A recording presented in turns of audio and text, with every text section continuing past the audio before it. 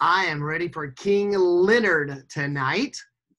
So I hope you guys are set. I hope you've been having fun today, getting out in the sunshine.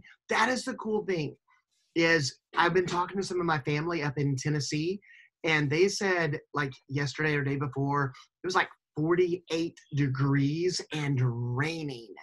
And they had been stuck in the house for a couple of days. So we can be thanking God, thank you, Lord, that we are down in Florida where there is sunshine and alligators.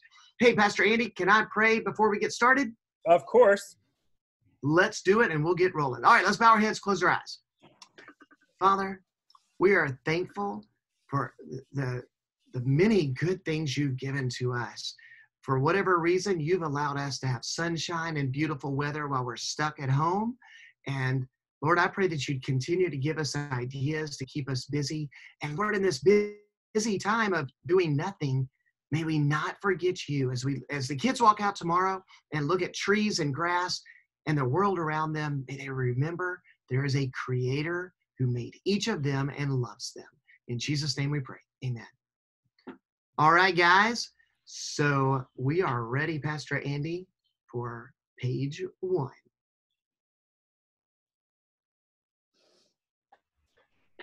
You guys see it? Hey, I do see it. On a screen share with over on the side. That good?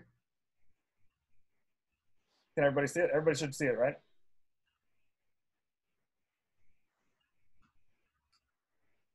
Testing, 1, 2. Can anybody? Yep. I can hear you. I didn't know who you were asking. I can We see can the see it. picture. We can see it. Okay, perfect. Thanks, Jackson. Okay, great. All right, here we go. There was once a lion king who ruled over all the beasts of the jungle. His name was Leonard, and he lived in a majestic castle high atop a mountain in the center of a jungle. He seldom came down from his beautiful palace, but kept watch over his subjects by gazing through his royal telescope.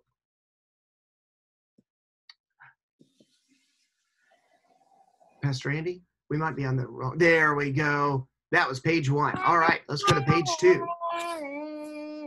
There we go. One fine summer day, as King Leonard sat upon his throne. Oh, we might need to mute Pastor Andy or somebody. We want to mute all.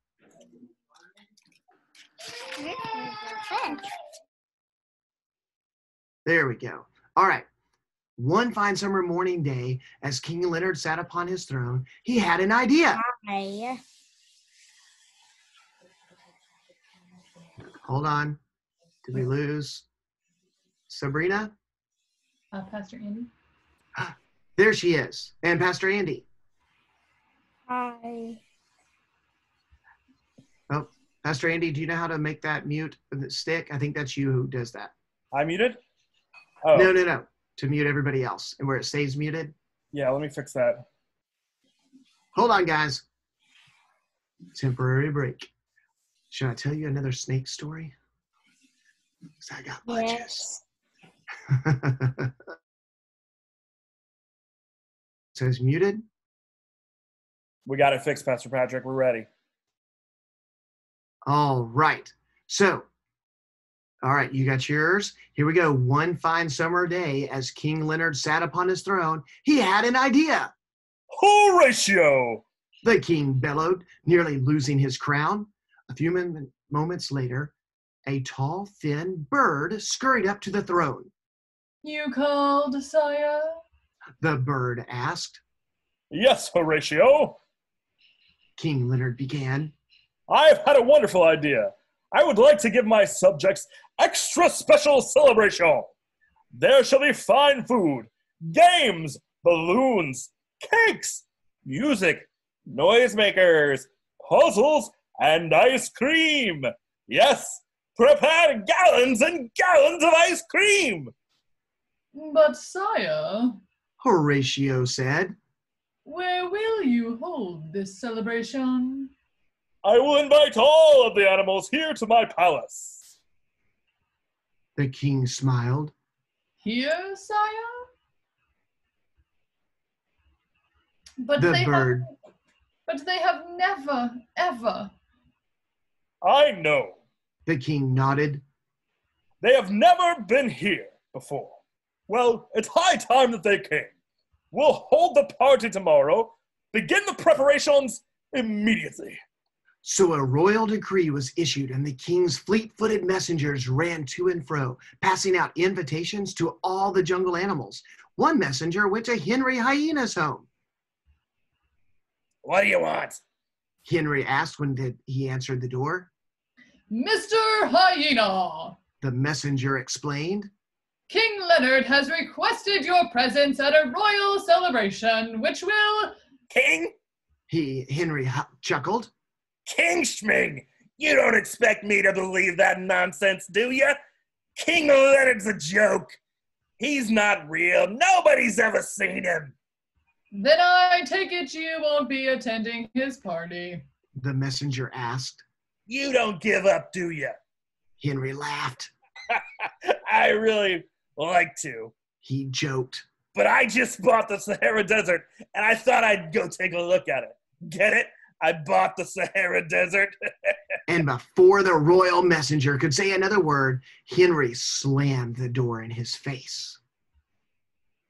At the house of Zelda the zebra, another messenger was knocking at the door. His arrival was announced by the barking of Miss Zebra's two energetic dogs. Who is it? She asked without opening the door. A royal messenger has come to invite you to King Leonard's celebration. The messenger said. There will be music, plenty of food, and... Telling me that the mean old lion's having a party? Zelda exclaimed. I suppose I'm to be the main course. Oh, no! The messenger tried to explain. Certainly not! Listen, Zelda said sternly. I just bought a pair of fierce watchdogs, and I'll be too busy teaching them to attack intruders to go to any party. Then good day to you, ma'am. The messenger said, marking Miss Zebra's name off of her list. Another messenger approached the house of Marvin Monkey and rang the doorbell. After a brief pause, the door opened and out swung Marvin. Good morning, Mr. Monkey. The messenger said brightly. I have come to ask if you would like to attend King Leonard's celebration. Marvin shook his head. You and the missus just got hitched? Well, congratulations. The messenger said. So we ain't coming. The monkey said, and he turned to scamper back up the vine. I'm sure the king will be disappointed. The royal messenger called after him, but Marvin had already swung into the house and slammed the door behind him. Meanwhile, back at the palace, King Leonard was pleased to see that the preparations in the grand ballroom were nearly complete. Good afternoon, sire. Horatio said with a salute. The royal dessert makers are ready to start with ice cream at your word. King Leonard turned to the cluster of cooks waiting near the ice cream making equipment. Gentlemen, The king said, raising his paws into the air. let the ice cream begin. This sent the cooks into a frenzy of measuring, pouring, and stirring. You have done a fine job, Horatio. The king said, patting the thin bird on his back. A fine job indeed. Just then, one of the royal messengers came in and whispered something to Horatio. I'm afraid I have some bad news, sire. The thin bird said with a frown. What is it? The king asked. Are any of my subjects unable to attend the celebration? Horatio nodded and began reading from a list the messenger had handed to him. Henry Hyena, Zelda the zebra, Marvin the monkey. He read. How terrible. The king said. Wally Water Buffalo, Sam the snake and his sister Susie, Hubert Hippopotamus, Elizabeth the elephant.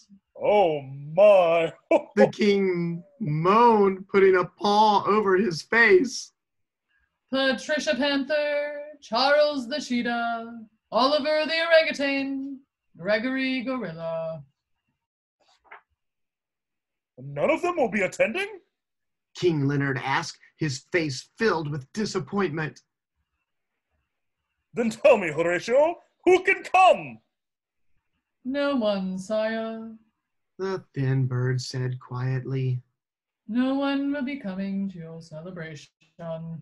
Horatio had never seen King Leonard look so sad. I am very sorry, sire. The bird said, trying to comfort the king. Would you like me to have the decorations taken down and the food put into the royal refrigerators? The king nodded glumly. And what shall I do about the ice cream, sire? He asked. It certainly will not save. The king said with a sigh. It must be disposed of. See to it.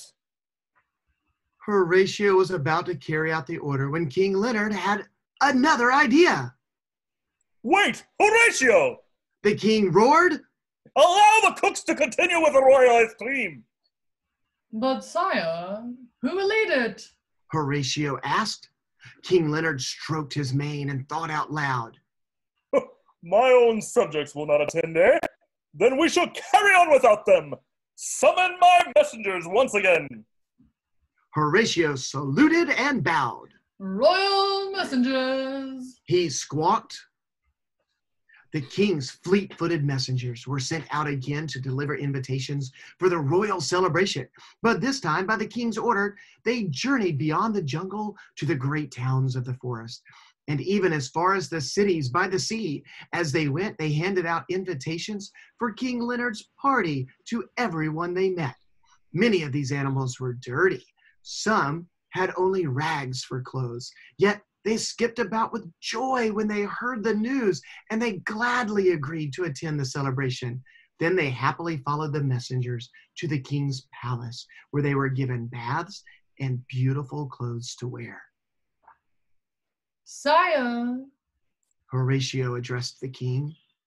the messengers have carried out your request. King Leonard raised his furry eyebrows. And have they returned with the partygoers? Horatio nodded proudly. The king clapped his paws together. But sire, The bird said. there are still a few empty seats at the banquet table, and the ice cream is almost ready. Call all the royal messengers again. The king said. Send them to the country and tell them to be quick.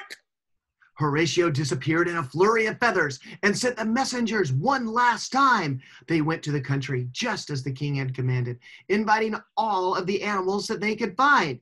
When every seat at the banquet table had been filled, King Leonard entered the royal ballroom. He was delighted with what he saw. There, in the midst of the festive decorations, was a host of smiling faces, eagerly awaiting the start of the celebration. Upon seeing the king, the guests gasped with surprise and wonder. Then they stood and they bowed before him. Greetings, my new friends. King Leonard called out in a regal voice. Greetings, Your Highness. They responded politely. Stepping to his seat, King Leonard lifted his punch-filled goblet high into the air. I welcome you all to my palace. Let the celebration begin. To the animal's surprise, balloons suddenly dropped from the high ceiling and bright fireworks exploded. It was all quite delightful, and the crowd joined in, shouting and blowing noisemakers and tutors. Above the roar of the crowd, King Leonard addressed the royal band. Let there be music. The music and games began, and the ballroom was filled with happy sounds. Then Horatio spoke a word in the king's ear. The lion smiled and jumped up from his seat. My dear guests, He said with a cub-like grin. the royal ice cream is now ready to be served. And at this, the crowd cheered. So it was that King Leonard's celebration began, And what a celebration it was. The king talked with his new friends. He walked with them. He shared in their games. He even let them look through his royal telescope. The animals had a splendid time as well. In fact, they so enjoyed the company of the king that they did not want to return to their own homes. In the end, King Leonard invited them all to stay and live with him in his palace. So the party was extended day after day.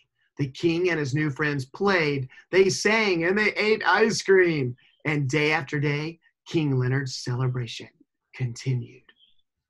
And you may be saying, Pastor Patrick, I've heard something about this, but it sounds familiar. But what is it? Is this from the Bible? Well, maybe not the animal part, but tonight, remember Luke. Make your L's on your foreheads. Luke. Now, I want you to go Luke, and then I want you to make a circle, like a gold ring, a 14-karat gold ring. Luke 14, gold ring. Luke 14, 14-karat gold. So tonight, when you're going to bed, and let me tell all the moms and dads who are watching, if you're not taking this time to tuck your kids in, this is an incredible time. If you haven't been doing it, start. If you have been doing it, continue. Tuck them in, pray with them, talk to them while you're laying there in the dark. But tonight, as you're going to bed, read to them Luke chapter 14. But don't forget, turn out the light and just lay there and talk to them for a while. You'll be surprised at what you might find out. All right, Pastor Andy, should we let everybody do some talking again? I think that sounds great. Story. Patrick. Pastor Patrick. Trick. Snake story.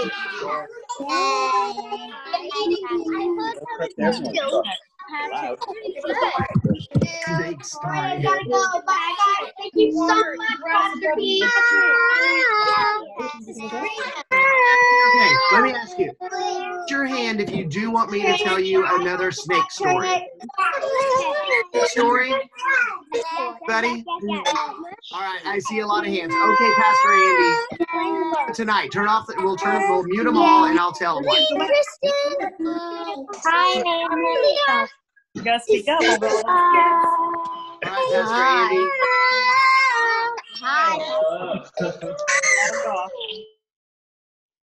Can you keep them all mute? There we go. So here, I'll tell you guys. Again, remember, every one of Pastor Patrick's stories are true. I have lived the most incredible, God just knew. I don't know why he let me live some of the crazy things I've done. But, so, one day we were driving home from church, and in the middle of the street, I'm telling you guys, y'all can only see like here, but imagine my arm this long. It was a green snake in the middle of the road, and he was almost 3 feet long. He was the biggest green snake I have ever seen, and he was crossing the middle of the road. I was afraid he's going to get hit, and it's a green snake. We can play with him. We can take him to church tonight. This will be great. So I was driving what's called a stick shift car. It's a little Saturn for moms and dads. And so you have to have one hand on the steering wheel, and you put the other hand on a gear shift that you have to keep moving to make the car move. So I blocked both lanes because there was no cars coming the other way at that moment. So I blocked both lanes. I got out of the car and I grabbed the snake. I was pretty sure that he wasn't poisonous, but I wasn't positive. So don't do this. I grabbed him more by the tail than I didn't have the head at all. And then there were cars piling up behind us in both directions. So my wife was in the front seat and my 2 kids were in the back seat. So I jumped in the car holding only his tail, and his head's going everywhere. And I told my wife, Miss Casey, I said, here, hold him so I can put it in gear. And she was like, I'm not holding him. And so then I stuck him in the back seat. Remember, his head is going everywhere like this. And my kids were like, ah, I'm not holding him. And it was terrible. My wife wouldn't hold him. I just asked them to do a little thing. They wouldn't hold that snake just because his head was going everywhere like that. So I had to hold him and drive with one hand, and then Miss Casey was sticking it in gear as we were driving. And we did find out when we got home, he didn't bite. He was a nice, friendly snake that I took to church that night with me. It was great. Played with it. No. Pastor Patrick, I'm going to stop you right there. Just for a disclaimer, never bring a snake to church. Don't bring any live animals to church. I just feel like we need to say that when church does come back. No live animals, please. One time I had a kid bring a scorpion to church, and he let it loose on the air hockey table, and I had to catch a live scorpion that was venomous. So please, Pastor Patrick, while your stories are good, they often should come with a disclaimer. It is true. Absolutely. So don't bring any snakes. We did have a kid once. Never mind. We'll wait on that one for another time. Anyhow, I hope you guys had fun tonight. Don't forget Kahoot at 11 o'clock tomorrow, and then Thursday night or Wednesday night, Tomorrow, Pastor Andy.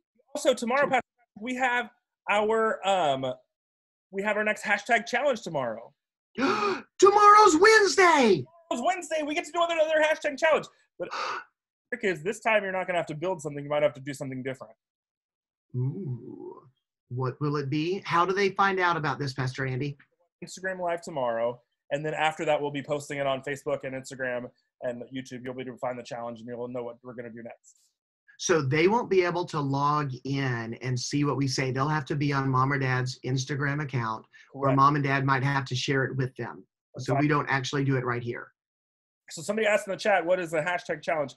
It's just an opportunity to where we give out a challenge. We ask everybody to do it, and we just see all the different ways, and everybody sends us pictures of what you did so we can see it in videos. Hey, so last week, the hashtag challenge was you build like a pillow fort in your house where you take sheets and blankets and different things and you put them up all around. Some of you guys built like whole condominium complexes, different rooms, different places, and you could go into those rooms.